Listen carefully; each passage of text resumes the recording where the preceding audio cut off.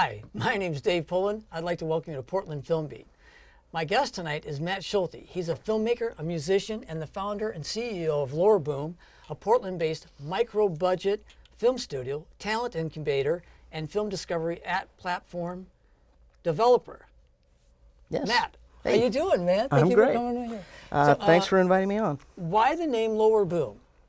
Well, a lot of reasons. One, I wanted something short and catchy. I wanted something that wasn't too specific because Lower Boom does a lot of different kinds of things. So I didn't want it to be Matt Schulte Productions. You know, I want it to be a little, a bigger umbrella. And then I also liked, it has some filmmaking connotations, the boom mic, etc. And we're a micro-budget film studio, so we're trying to create a little bit of a boom down there in the lower budget world. Okay, good, good. Tell us about the screenplay that, was a finalist in the Blue Cat contest. It's a script called After the Riots, a feature script, and it's about a family. Basically, Civil War comes to the suburbs. Oh, and really? It's a story about a husband and wife and their two kids. They're kind of a hipster little family, but this war breaks out, and it turns into the father basically has to go from being a hipster to protecting his family in actual wartime. Where did you come up with the premise of that? I don't know, actually. Is that right? Okay. Yeah, I just really thought it'd be interesting to have somebody, that you wouldn't normally, see in a situation like that, like having to fight to the death for their family and put them in a situation. So like it's actually a modern day, but yes, Civil War kind of modern day. Well, by that I mean like in the United States, in the premise of the story, the society had kind of broken down and people were fighting each other. So it wasn't like an alien invasion. Okay. It wasn't like Russia invaded. It was sort of neighbor against neighbor. Oh, wow. That is interesting. Yeah. So you've produced and directed 4 films in 2015 alone. Mm-hmm. Okay, tell us about them. Especially I want to know about Frightening Nature and Joan, and we're going to watch a little clip from Joan here in a little bit. Tell us the premise, characters, if you don't mind. Yeah, not at all. Frightening Nature is kind of a David Lynchian story. It's a very experimental film about a woman who sort of wakes up in a dream in a forest, and the story is about her kind of fighting the fears in her subconscious to try to escape from this forest. So Frightening Nature and Joan are short films? Yes. Okay, but After the Riots? After the Riots, that's a feature. Is it? Okay. And Joan is basically taking the story of Joan of Arc and taking the classic Carl Dreyer Joan of Arc film, which is a classic 1927 silent film, and we updated it. So in that film, Joan is, in court and being tried on charges of acting like a man, basically, right? Oh, really? Leading an army, right? But we've transposed that story into present time, and she's being held in a clinic. Okay. And instead of judges, like in the original Joan of Arc, there's these counselors. So it's kind of an updating of that, but it's in black and white and it's silent. Okay. But it like does that have movie. music. Actually, you have somebody who does a lot of composing, pretty popular person. Yeah. Mark Orton, who's a pretty well-known composer and musician. I think his most famous production probably is Nebraska, which is the Alexander Payne movie. He was nominated for, I think maybe 6 Academy Awards. Yeah. Alexander Payne directed that. And Mark Orton is doing the score. I'm very excited about it. Yeah, we're going to actually we're going to record a string quartet. So when it comes to Frightening Nature and Joan and some of these, where do you get some of your film ideas? Well, Joan that idea came out of me wanting to update that story of Joan of Arc and just thinking about what would that look like if that kind of a thing happened nowadays. Okay. So, I mean, I think in terms of like my ideas for movies, I think they come from lots of different places. I've written quite a few screenplays, both short and features, and I think for this year. Yeah, it's for this year, and we're shooting another one next month. So is that right? Yeah, a movie called Dialed that's set in the Salt Flats in Utah. Are you going to the Salt Flats? Yep. Really? Mm-hmm. Good for you. Yeah. So you're also a musician. Yeah. You've toured a lot, and you've released an album. It's a live album. It's called Boxer Rebellion. Where was it recorded? It was recorded in a bar in Boise, Idaho, called the Neurolux. You get around a lot then. I get around. And so there was, I'm interrupting you. Sorry, you can finish. That's all right. But That's right. who was with you when you did that? The album? Yeah. So it was a band, and I was one of the lead singers, and there's another lead singer. His name's Bill Coffey, a good friend of mine. Are they all from Portland? No, none of them are from Portland, actually. Okay, so you went out to Boise where they are. Yeah, exactly. Okay, okay. And we toured around a lot, and my friend Bill, who's the other singer in that band, lives in Boise. He and I have played together both as a duo and in larger bands like this Boxer Rebellion project. Right. So I flew out there. We did 2 nights at this bar, Neurolux, and recorded both nights, and then turned it into a live album. Well, good for you. Which you can get on iTunes. Good. Let's talk about that a little bit. Right, right on. So, how many actually films have you shot then, do you think? Over your lifetime or filmmaking? Well, I've worked on I mean, in addition to shooting, I've worked on a lot of bigger feature films. So I wouldn't count those. I suppose I've probably shot maybe 8. Oh, is that right? Yeah. Did you write all 8 yourself?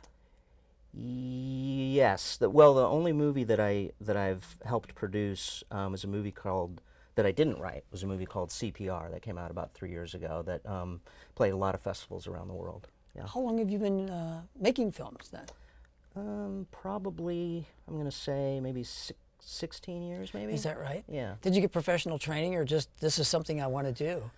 I just like as a musician, I've had no training in either. Yeah, but some of the better filmmakers, I think, are ones who just get in there and start plugging away. I think that, like with filmmaking, I actually worked on films in production just because I could. I had friends in the film business, and I started working on it. But so you've done behind the scenes, you've done everything. Totally, and it wasn't. I've been the PA on lots of films. So it wasn't like I went to film school. But same with musician. You did go to film school. I went to the real film school. The real film school, which is right. like, So you actually scored some of the productions on your own film, and there's actually a feature film. Why don't you tell us about that? There's a feature film going to be playing at the Living Room Theaters? Yeah, Living Room Tell us about Theaters. that film right now. It's called Big Significant Things, and it's showing August 21st at Living Room Theaters here in Portland. Really excited about it. All right. And when did you start writing? Start writing films? Yeah. Did it come out of your music? Well, so I was a writer, obviously, because I wrote my music, as a musician, and I was working on a film with a good friend of mine, a pretty big feature, and he had an idea for a film that he wanted to get produced, and he sent me the script that he wrote. And he was a good friend of mine, and he's like, really tell me what you think. And I read it, and I said, it's terrible. And Is he still your friend?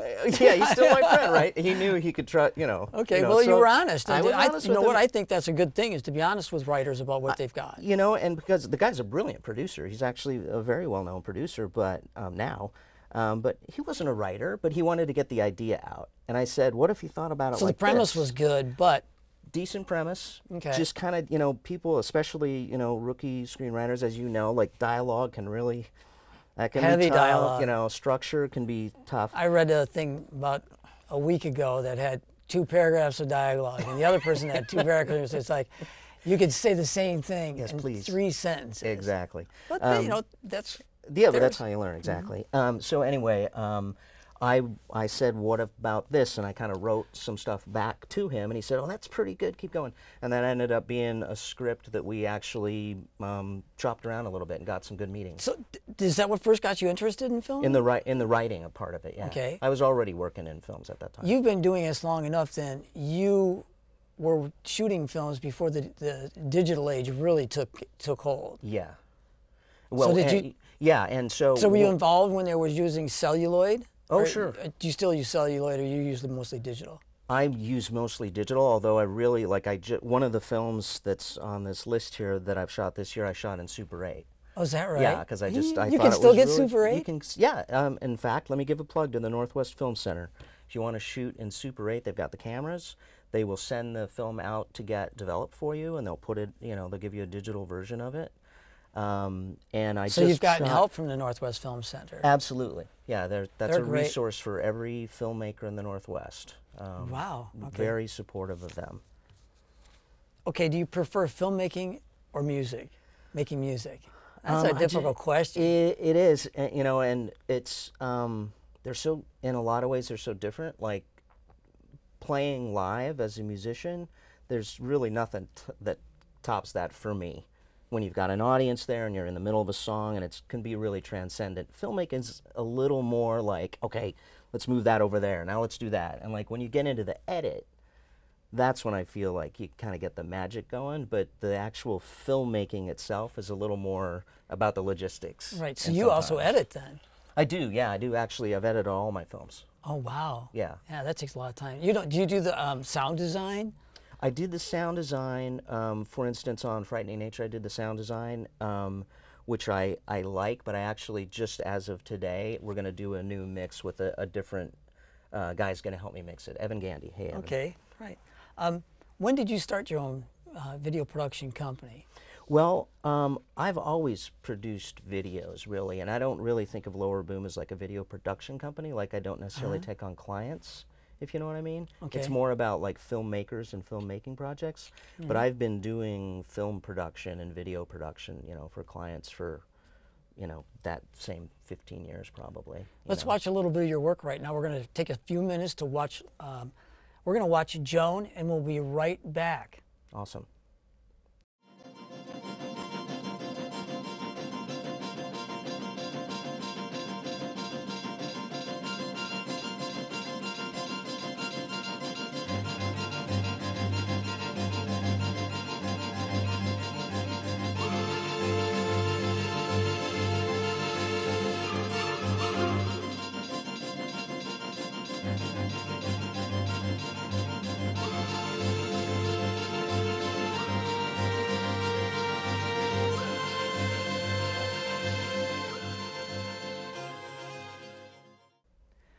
Wow, I love that. The images are really clear and crisp. Yeah. Did you shoot that in front of a green screen? No, we Because actually... the background was Yeah, so we actually... so very plain or something. I don't know. Yeah, we set up basically a studio, so it's not a green screen, but it is a white screen. I mean, Okay. and you'll see, you probably saw in some of those clips, images behind the actress. Sure, and yeah. that was actually, we were projecting images from a projector behind her. Okay, like So we they did used a to lot do of in the that. old school type Absolutely, it's very old school. thing. That's okay, It's that's very old great. school. And, No, and so, looks cool. who is the actress? Her name is Kira Distler, and she was great. You did that right here in Portland then? We sure did, yeah. And I want to mention the other actors. That No, were part of the I saw cast. John Branch, and John I talked Branch? about the angels. Who Yeah. are your angels? Well, there's... Is John Branch one of the angels? No, he's one of the counselors. I was going to He's- say, because John Branch usually doesn't play, that would be his first angel character I've Yes, seen. he was the opposite of the angel. Okay, in this I one. understand. But we also had J.J. Johnston and David Frank, Okay. who were the other counselors, and then Casey Marks played the angel. Okay. Yeah. And Joan, how long is it going to be when it's done? It's about 9 minutes right now, Is that right? 9.5 maybe. Yeah. And so what kind of camera did you use on that? We used a couple of different cameras. I think the GH4, I think, is what we used for the most part. Okay. And also used one of the Sony AS7, I think they're called. Okay. Sony makes some great cameras. Yes. The cameras that come out nowadays, the digital ones, are just amazing. Phenomenal. I Yep. mean, people, you can spend a lot of money, but actually the images that come out of the black money, the GH4, is that a Sony too? No, that's a, I want to say Panasonic, maybe? Panasonic GH4, but then the Sonys, they really, really come up with some great stuff.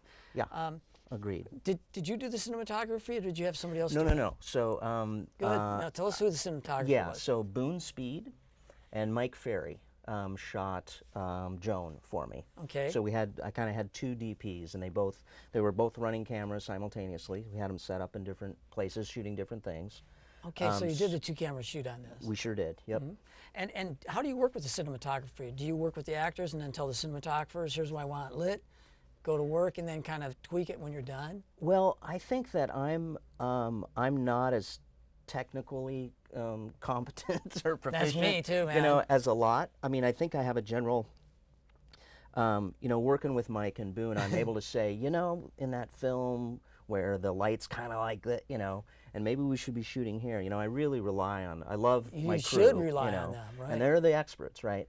So I had a very definite idea of what I wanted to see, and we did some camera tests, we did some lighting tests, and so we could kind of go into the shoot knowing, here's the kind of thing we want to go for. And then, of course, in the heat of the battle, you change things around. But I really rely on them. And so, how do you work with the actors then, and the actresses especially, because this is a silent film, correct? Yes, it is. Yes. And so it's got to be, a lot of it's got to be what it really should be anyway, is how their behavior and emotion and stuff. Sure. So how did you draw that out of her? Because this is not a very fun situation for her, I take it. It is not, and the counselors themselves are super intense. We didn't see a lot of them in that clip, but I mean, they had a lot of screen time, and it's pretty intense. I like to let actors kind of experiment. Good. I always have notes in specific direction if that's going to be helpful. But a lot of times, just like with the lighting of the crew lighting things, the best ideas come from just letting people just kind of do their thing. So for instance, John Branch in this shoot, quite a few times he said, how about if I try it like this? Why don't we try it like that? And I'm completely open to that, because films, it's got to be a collaboration, or you're just going to end up with a movie that is not nearly as compelling. Sometimes the actors know a little bit better than a director, I think. Absolutely. And a lot of things, here's the way I look at it. Shoot it the way the director wants, shoot it the way the actor wants, and then let the editor piece together the best story. I think that's really true, and I think it's an old cliche, but the movie gets made 3 times when it's in the script. It's written, when it's shot, and actually it's the edit that. The edit's the one that does counts. it. I totally agree with that, and so I'm always trying to let them do their thing. Right. So getting back to the cinematography. Yeah. Did you come up with a shot list for Joan, or because I did. Right. Yeah. You do? Good for you. Yeah, so I had a very specific shot list, because one of the things I was trying to do with that film, and also one of my previous films, Letter B, I was trying very much to mimic some of the camera setups and camera moves that were in the original Joan of Arc. But I wanted really? to Good. So you can't do it exactly, and of course that was 4:3, and we shot this in 16:9, so there's some technical differences. But I really wanted to get what they had in that Joan of Arc film, which was very disorienting. The shots were really unusual, and I wanted to replicate that, but then kind of do it in our own way. So I came in with a shot list and storyboards and whatnot. So getting back to the other films, what was the other one? Frightening Nature. Yeah, and I mentioned Letter B, which was also one of the earlier ones. Do you too. actually hire or have a sound person come on? Oh, sure. Right? Yeah. Okay. Yeah, Good now, for you, because sound is extremely important. I think, and as filmmakers, you know that like sound can be overlooked, and it's so critical, right? A bad sounding movie you just can't watch. Yeah, so we, Letter B, we had, a great sound guy, Evan Gandy. On Joan, of course, it was a silent film, so we didn't have to worry about that as much. Right. So what do you think your strengths are as a filmmaker? I think I'm good at listening to, I very much. You gotta listen. I know, it's better than not. Right. Like with the cinematographers, I want to hear what their ideas are. I want us to all kind of figure out the best way to do things, and just like with the actors, I really like working with actors, and I really like to trust them. At the same time, I can get tweaky like any director. Yeah, you have to, though, because this is your a story. Sure. It's about the story, and you know what your vision is. Right, exactly. Sometimes that vision changes. Sometimes the vision changes. Sometimes it's hard to, you've got an idea, sorta, and then you get in the scene and you're like, oh yeah, here's where we need to go. So since you've been in Portland for a long time, you know a lot of the actors. Did Sure. you actually audition for your short films, or do you actually kind of had an idea already who you want? I actually auditioned every film that I've done. I've auditioned folks for, so Good. I kind of like that. Like for instance, I'd happened to work with John Branch before, but I'd never met J.J. Johnston before. He did a great job. I knew Kira, but I'd never actually worked with her. So yeah, I like to audition folks. All the actors that were in my movie Letter B that showed earlier this year, I'd never even met any of them. Okay. So yeah. So what do you think is your major weakness then? As a filmmaker. Well, sometimes I can get lost in the the technical stuff. Right. Like I'll have an idea of something that I'd like to capture, and I don't know how to get there, and I don't know how to explain it necessarily. Oh, yeah. And then conversely, sometimes the crew will want to light something in a certain way, and I want to get to the performance, and I'll just be like, I don't care how you light it. I just want Yeah. to start shooting. Okay, I get it. And that sometimes that's good. You can get things rolling along. Sometimes you need to not. let them, you need to let them do their job. So I've worked with, for instance, Boone and Mike a lot, and they can go, Matt, go take 5. Oh, really? We're going to look Well, it's good that they can do that. I You- appreciate you know, it. You need to go. Absolutely. We need to light this right. Yeah, That's a good absolutely. thing. Yeah. So what is your favorite part of filmmaking? I think that collaboration, that Yeah, thing. working with everyone else? Yeah, I think, to me, I've written a lot, but I don't necessarily, it's What hard. about editing it, though, at the end and seeing your work come to life? Well, so editing is where, to me, a lot of the magic can happen. Right. Sometimes it's a grind to get to that. Oh, my because, gosh. Actually, it's a grind to finish it, too. Yes, Editing yeah. can be pretty daunting. It can be very daunting when you hit those moments, though, where you're like, get, ah, oh, yeah. yes. Like, and I think, Awesome. I'm really And then excited about. then when you see it and somebody else did the sound design and added sound in, and you're like, oh, man. Yeah, nice. Yeah. You get a little charged each time. Absolutely. So I'm really looking forward to finishing Joan and kind of seeing that all come together. And the edit's done, so it's basically just they're working on the score and the sound design now. Okay. So what's your least favorite thing then about making films? Well, I think every filmmaker the scrounging for money, or or like just trying to put the thing together can be tough. Getting and the everybody at the same logistics place and, at the and same you time. want to, the logistics of it. If you've got a little bit of money, figuring out how to spend it and how to do that right. Sometimes all the logistics of it can be Right. So what is your daunting. favorite screenplay? Actually, A favorite screenplay? Yeah, a screenplay. Well, not film. so I think the screenplay, despite how it all came together, I think the screenplay to Casablanca is like every line in that script telegraphs something that's going to happen, tells something that has already happened, and tells character. I think Right. it's So it foreshadows or fulfills something that was foreshadowed earlier. I think that script is perfect. Is that right? Yep. Who's your favorite A-list Hollywood director? Well, I love the Coen brothers. Okay. I think probably that's what comes to mind. I think first. I think they're brilliant. Does that genre does it Well, affect you at all with not with Joan, that's for sure, but like with Frightening Nature or Well, I think Bee that, or something? I think that the Coen brothers do such a great job of. They have very interesting characters. They've actually made a lot of different kinds of films, in my opinion.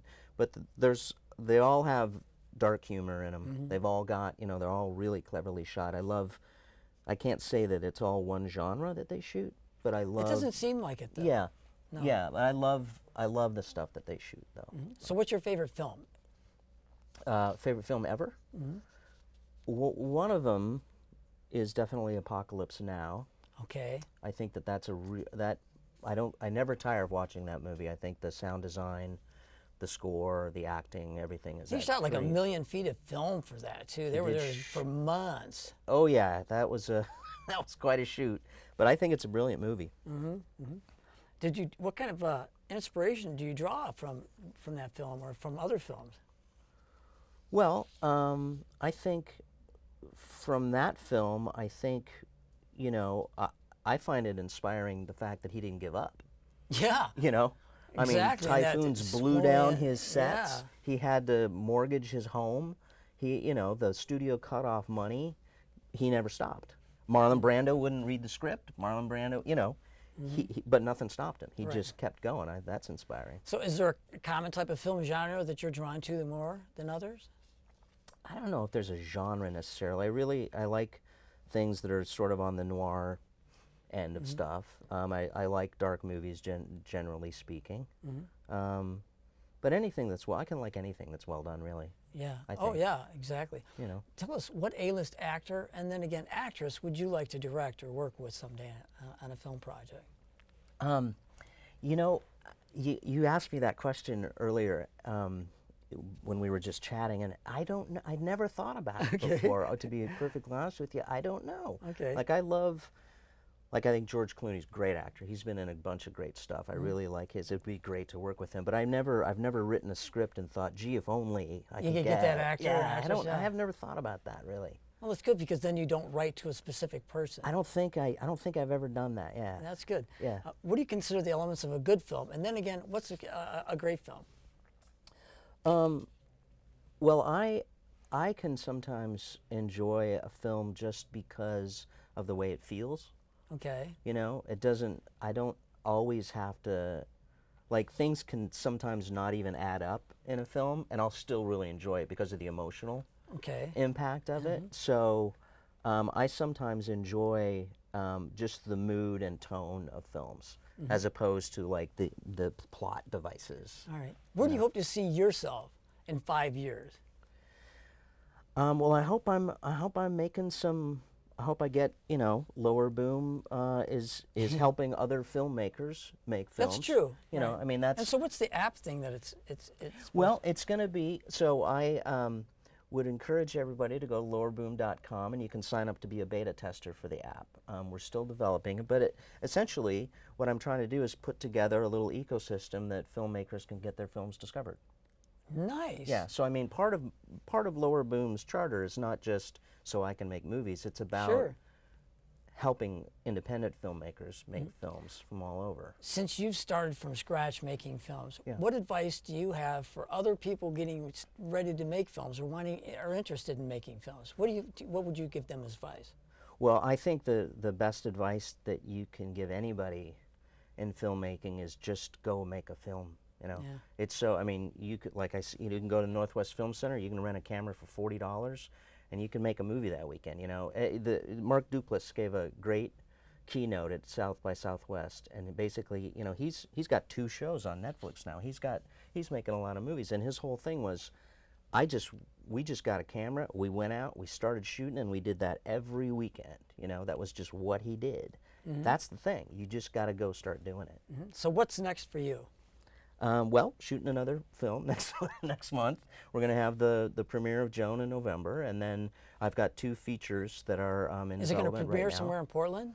Yeah, we're going to show it. I think we're going to show it in the courtyard of the Portland Art Museum in November, and we're going to have a live string quartet playing the score, and going to show it there in the balcony. Well, that would be awesome. I think it's going to be really cool. Yeah, okay. Yep. Right now, we're finishing up Portland Film Beat. We don't have much time left. I want to thank my executive producer, Carol Poland, our director, Ellery Nelson. I want to thank Krista, and Joni Jorgensen, Jonathan down here at TVC TV for all the help that they give me. I also want to thank Emily and Kate down at PCM TV for all their help. And until next time on Portland Film Beat, shoot for the silver screen.